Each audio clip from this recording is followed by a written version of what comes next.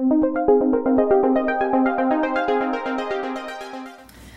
everyone, today I wanted to make a video about variations of planks.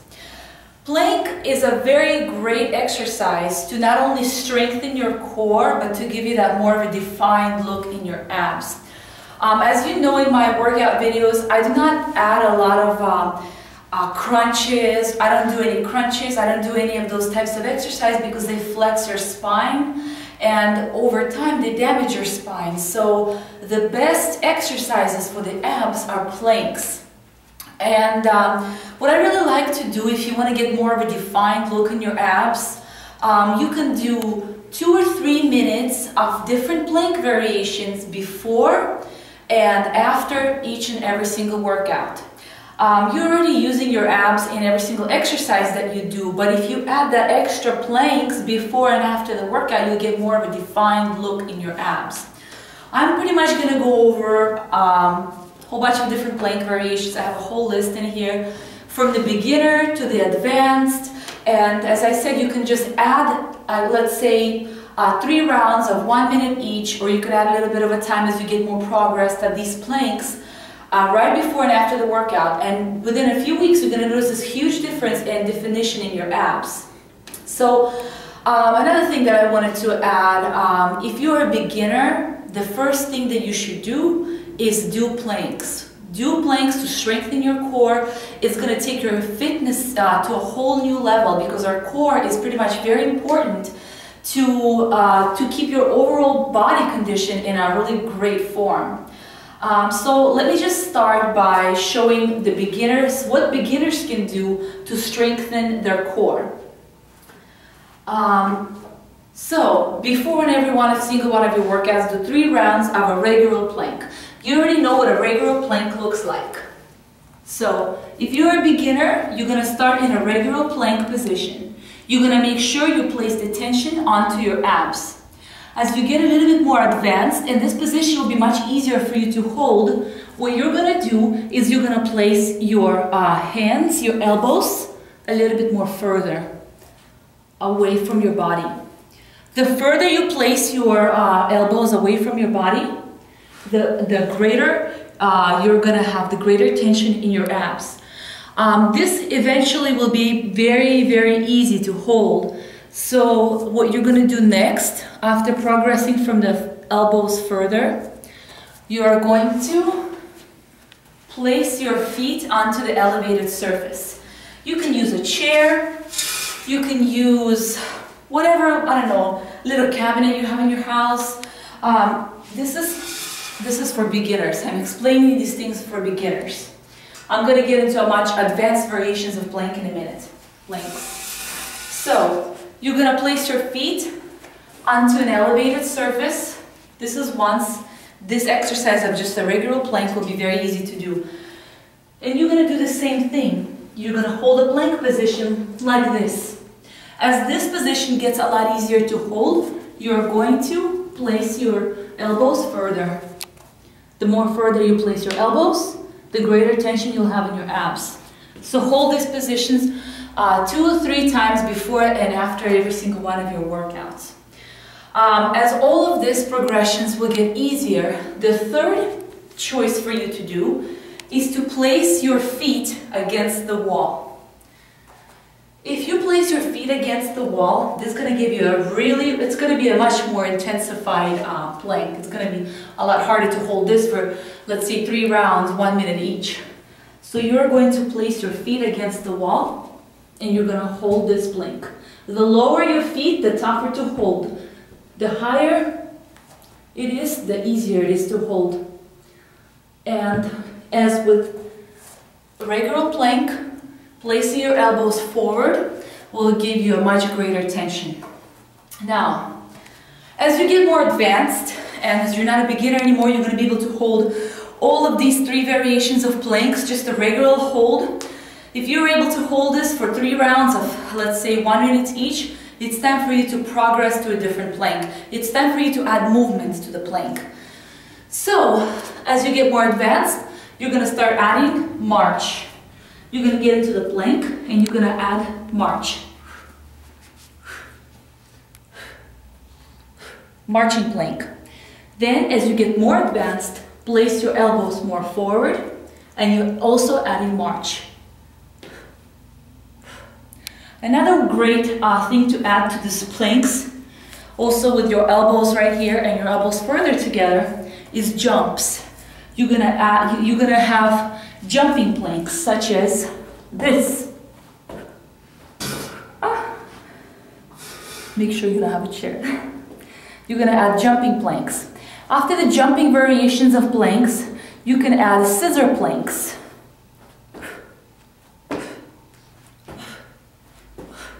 Also, by placing your elbows away from your body, it will create a much bigger tension in your abs.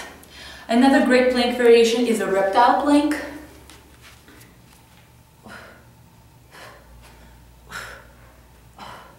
To make this exercise even more advanced, you're going to straighten your legs. And you're going to do also this plank, but with the legs straight. And by placing the elbows forward, like this, every single one of these planks will be much tougher to perform. Now, there's also a side plank. Side plank, I would only recommend to do for guys, because for girls to do side planks, it's going to create a wider waist. So if you want to keep your waist slim, but still get a great definition in your abs, do regular planks, don't do side planks. If you're a guy, then side planks are definitely something that you can get more definition in the side of your abs and your obliques. So, regular side plank. A much more tougher plank variation would be a scissor plank. Now, if you want to intensify this exercise, you can place your feet on an elevated surface and do the same thing on an elevated surface. This will create a lot more tension in your abs. And you can also do scissor planks on every single one of your sides. But like I said, if you're a girl, you don't want to do side planks. You don't want to do any type of tension that's going to constantly place tension on the side of your abs, or you're going to have a wide waist. Now, another great plank variation is doing a plank on a non-bouncy or a more of a bouncy medicine ball. Whenever you use something to balance on, this is going to create a great tension in your lower abs. So, another great plank variation is using a little ball, like this, and do a plank on a ball. To add something extra to this, you can even do like a little reptile while balancing on a ball. So this is going to create even more challenge. You can also place your elbows forward, as always, as I've been telling you, to create even a greater challenge in your abs. You can also use a balance ball to add that extra. This is going to be much tougher to hold a plank on a balance ball. Now,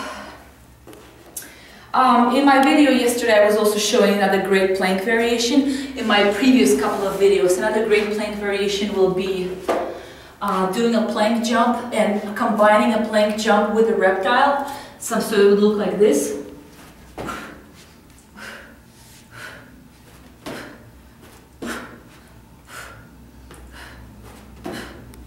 Or another great plank variation, like I said, when you're more advanced, you need to add movement in your planks, and this is going to get you great abs. So this will be a plank kicks, and they will look like this.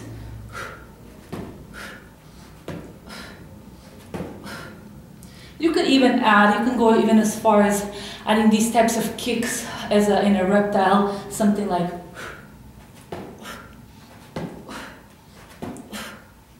So, this is another great plank variation. Another plank variation you can try is also keeping your legs, moving your legs around. So this is another great variation that I'm going to show you.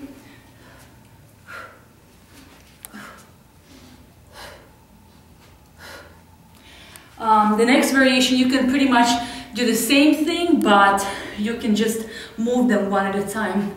Hold it right here, hold it right here, hold it right here, and hold it right here. Okay, another great variation is doing marching planks off the chair, marching planks off the wall. So you're going to get onto the chair, and you're going to march in a plank off the chair. Also do reptiles off the chair. So this is another great plank variation. And let's see, what else do we have here?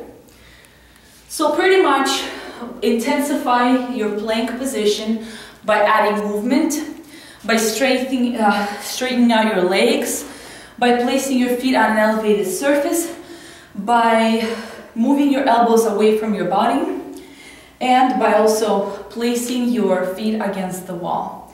So these are all going to give you this great definition in your abs. The more definition you want in your abs, try adding more time to your plank holds. For example, you can add 2 minutes, hold your planks for 2 minutes, but do the advanced planks. Once the planks get easier for you to hold before and after the workouts, that means it's time for you to upgrade the intensity. If you have any questions, feel free to write to me. Stop by my blog, lovingfit.com. I have great free workout routines and recipes and all kinds of fun stuff. So, for now, this is it, and I will see you in lovingfit.com. Здравствуйте, мои дорогие подписчики! Как вы уже видели в моем английском видео, что я показывала варианты планок. Планки – это самое отличное упражнение, придать именно тонус для вашего живота и утончить вашу талию. И сейчас просто я хочу немножко вам объяснить про это видео. То есть, если вы хотите укрепить ваш кор, и это очень важно, вы всегда должны начинать вашу тренировку и заканчивать вашу тренировку как минимум 3 раунда в планок. То есть, сначала, если вы начинающий, то вы просто держите обыкновенную планку 3 раза по 1 минуте до и после вашей тренировки. То есть, как только вы уже начинаете привыкать к этой планке, то значит вам нужно уже придавать более интенсивный подход. Например, ставить ноги на стул, возле стены, делать прыжки в планке или делать всякие движения ног. То есть, если вы уже занимаетесь спортом достаточно долго, то варианты ваших планок должны входить в какое-то движение. Если вы совсем начинающий, то вы должны просто держать планку до и после тренировки. То есть вот это видео, которое я показывала, пересмотрите его, вы, наверное, не поймете, там кто-то поймет из вас английский язык, кто-то нет, но вы просто можете посмотреть на те варианты планок, которые я показываю. И обязательно включайте планки в ваши тренировки, и именно это придаст вам этот тонус, который вы хотите, про который меня все спрашивают, и это вам даст огромные результаты. Так, потом, что хотела еще добавить. Если, например, я еще показывала вариант планок, боковые планки. Если вы девушка, то я не рекомендую вам делать боковые планки, особенно по минуте. Если они там быстрые, то это просто укреплят ваши облики. Но если планки, например, долгие, то это просто расширит вашу талию. Так что, если вы девушка, не делайте боковых планок. А все остальные планки я вам так и рекомендую. Если у вас есть какие-нибудь вопросы, пишите мне, я, конечно же, на все отвечу. И на сейчас это все. И я еще потом буду делать видео про все ваши запросы, которые вы мне пишете. И все, вроде все, что хотела сказать, уже сказала. В общем, ну все, пока.